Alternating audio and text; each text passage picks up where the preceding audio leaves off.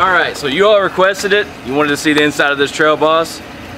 Follow me and check it out. So, you'll see right here, it's got the cloth seats inside. You've got your window operations there, all you know, of course, there are no manual windows. You got auto down on the driver's side, auto up, power side mirrors, your push button. Four-wheel drive is located right here, so no more in the floor.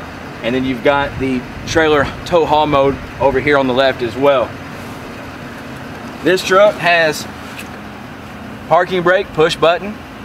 You've got cruise control on the left-hand side of the steering wheel.